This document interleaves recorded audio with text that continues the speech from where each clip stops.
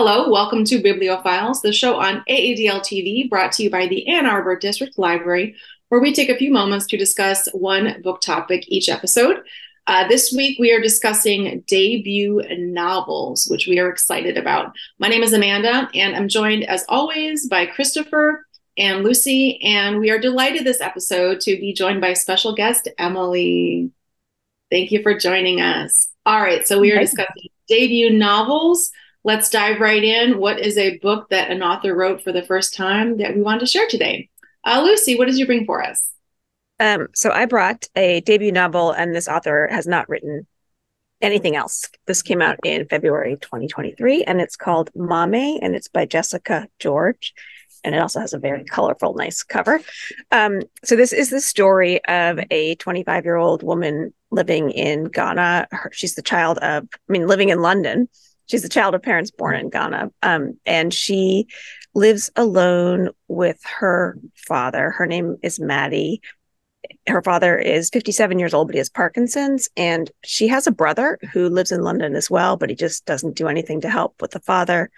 Her mother is still married to her father, but her mother lives in Ghana because her mom has gone back and forth from Maddie's whole life because she can make more money working on a farm that she owns in Ghana. So Maddie's situation is that she is the main caregiver for her father. She's 25 years old. And the book is called Mame because that's the nickname that Maddie was given when she was really little. In Twi, it means a lot of things, but in Maddie's case, it means woman. And she's been called this ever since she was a little girl. So essentially, which she really loved.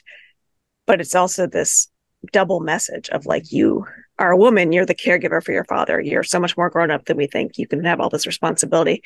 So she's basically living this sequestered life. She goes to her job as a publishing assistant, but she's basically a glorified,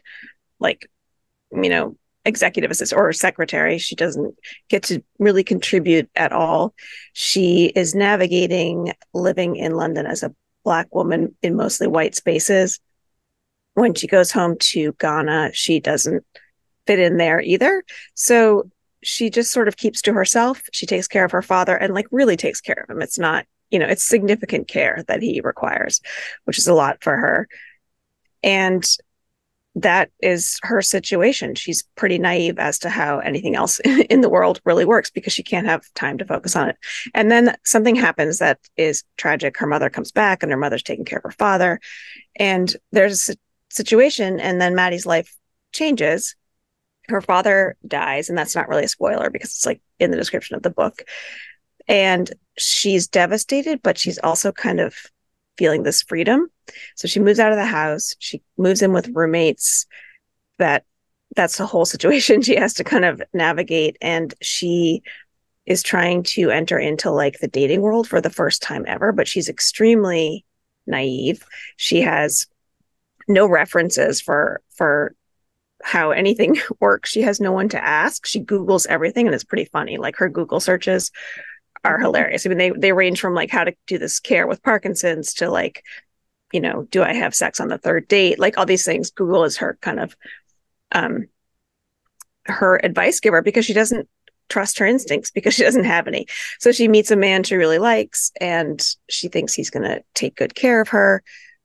Again, she doesn't trust her instincts, so she gets into a rocky situation there. And so it's really this story of her trying to live her own life and trying to grow up, but also trying to find her place within her family that is still Mame, but in a different definition in a way. So she can sometimes be the child. And it was billed as sort of Bridget Jonesy because it's told in this first person, and it's pretty funny, and she's very forthright and tells you all these details. But I would say that it's not really like that at all, and it definitely gets into some more serious issues about family and grief, and even situations between couples. And then it's also just it's got a great voice, and I really liked it. And yeah, so that's really all I can say about that. That is Mame by Jessica George. It was a quick read, but it was really enjoyable and it had a lot of depth. Emily, what do you have? Well, since for the library, I select and maintain our kids fiction section, I thought I would bring a middle grade novel. It's called Skating on Mars by Caroline Huntoon. It's about Mars, who is a 12-year-old. They're in seventh grade, which already gives you, it's not easy being a seventh grader. But on top of the usual seventh grade challenges, Mars recently lost her father. He passed away. And Mars also realizes, I believe I just misgendered them, because Mars realizes that they are non-binary. And so kind of juggling all that. But the through piece of this is that skating. So much of Mars's identity is as a figure skater. And so they are practicing before and after school. And that is really how they see their biggest sense of self. And coming out as non-binary, Mars got a ton of support from their mother, their older sister, Heather, and their best friend, Libby, who is in eighth grade. And I thought this was a really great representation in a book of the most important thing about the story and about Mars is not their gender identity, though it does play a big role in it. It really just shows this is the way that this person lives their life and is a great representation of that. But what gives the book its real struggle is that ice skating is a real gendered world. It's very much you are competing as a woman skater or you're competing as a man skater.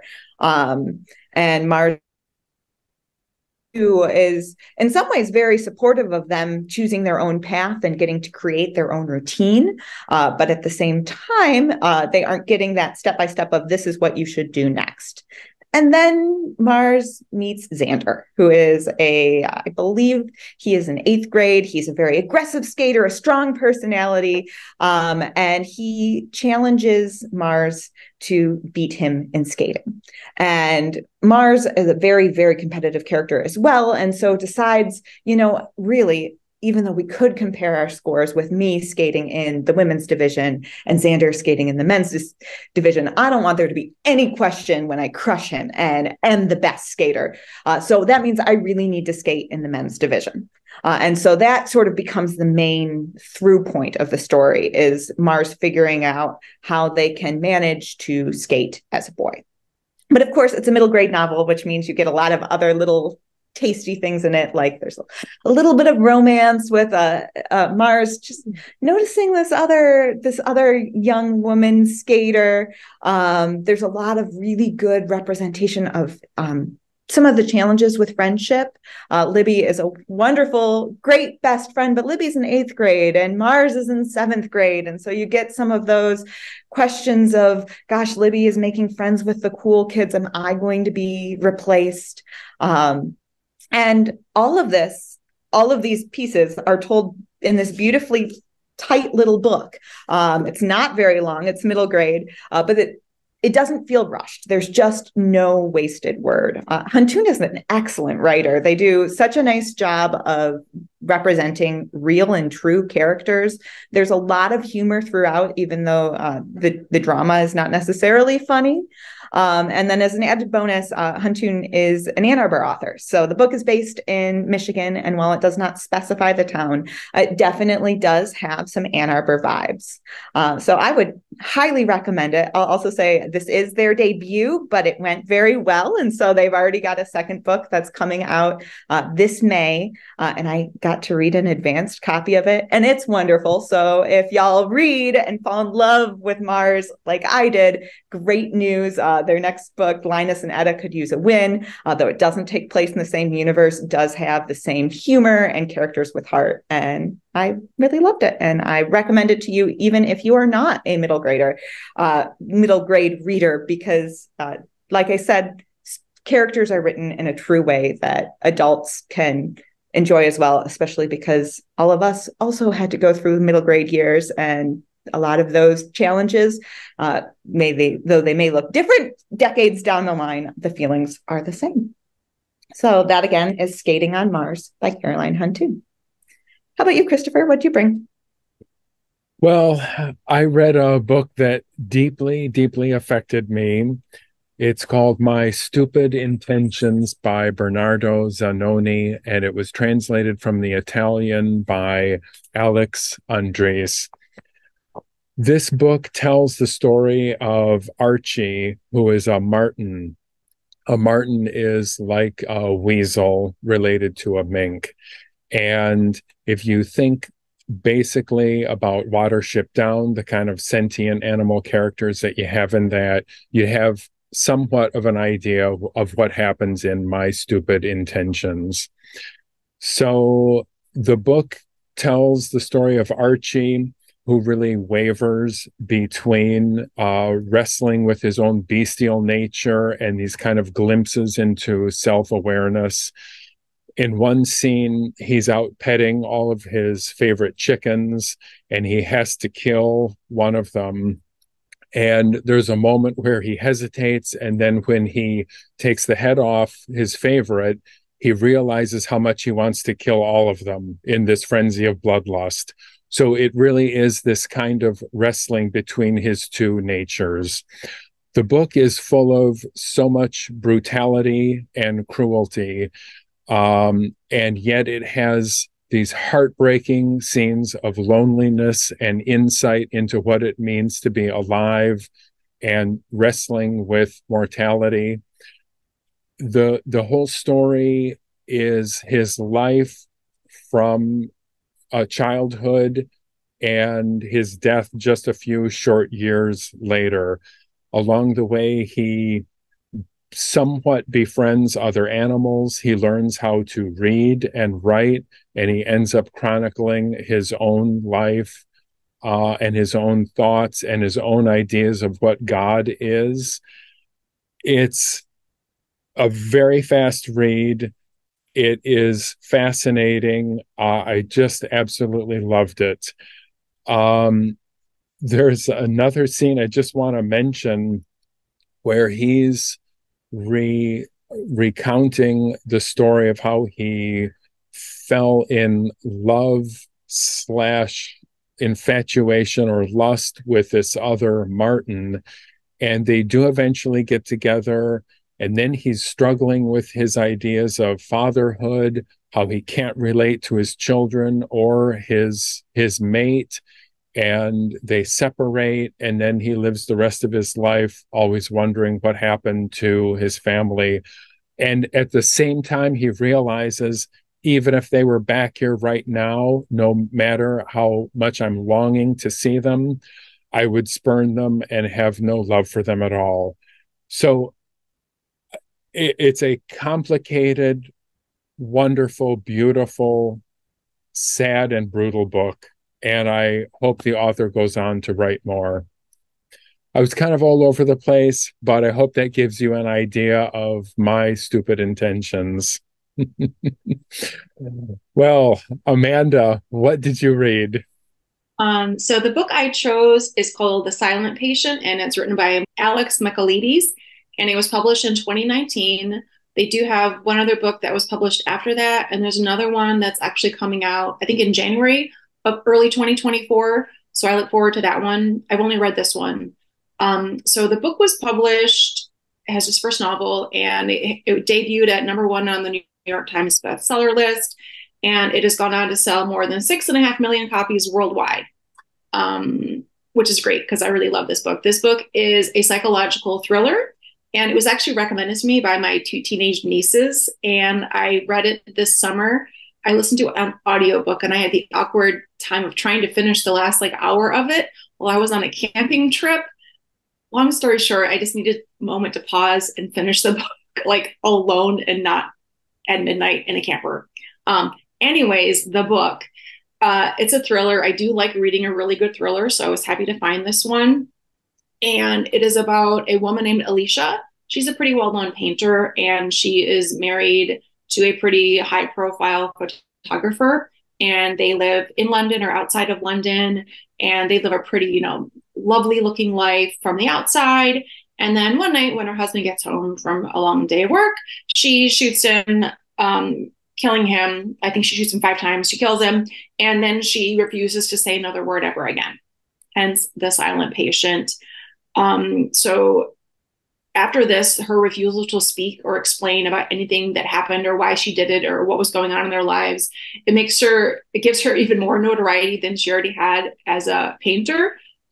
So the silent patient, Alicia, ends up in a facility where she's being treated by multiple therapists to try to get out of her, to make her speak, to explain what happened that night.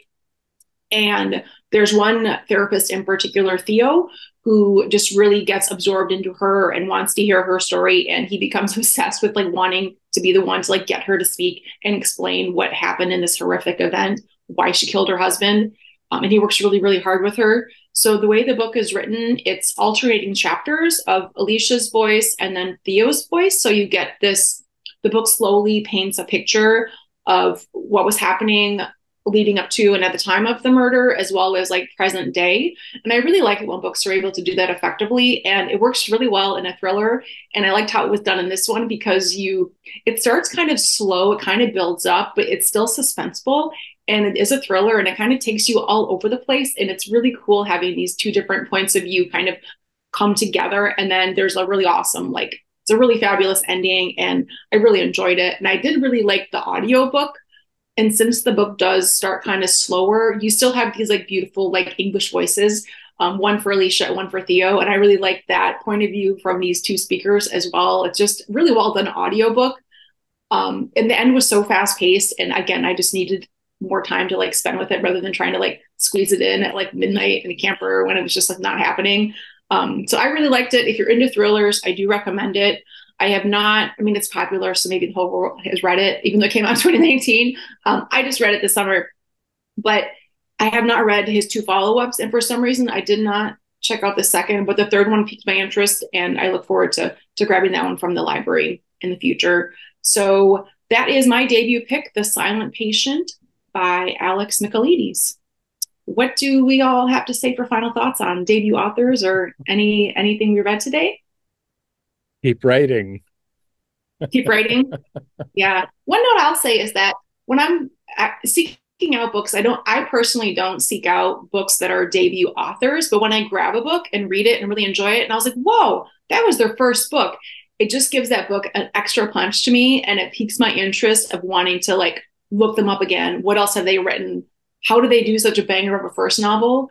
And then there's also those cases where they don't write another book again, or the other books aren't quite as great as that first one. So it's a pretty interesting world of, putting out that first book and how it's received in the world. I'll be curious what you think of the second thriller, because that's where I feel like oftentimes debut authors for thrillers have this great story that they've been thinking of for years and they've got it all down. And then they have to put out another one year later, maybe 2 years later, when it gets that much success. So report back. Yeah, especially like that was a huge hit. Like, how do you, like, as an author, like, how do you handle your own like emotions and thoughts of like putting out another one and unleashing it into the world? I guess it's true with anything like a movie or like music, any sort of like art piece you put out there. How do you follow up a hit? All right. Well, I guess that's it for us today discussing debut novels. Thank you so much for joining us for another episode of Bibliophiles. And thank you, Emily, for joining us today. So we've got another recommendation. And we will see you next time.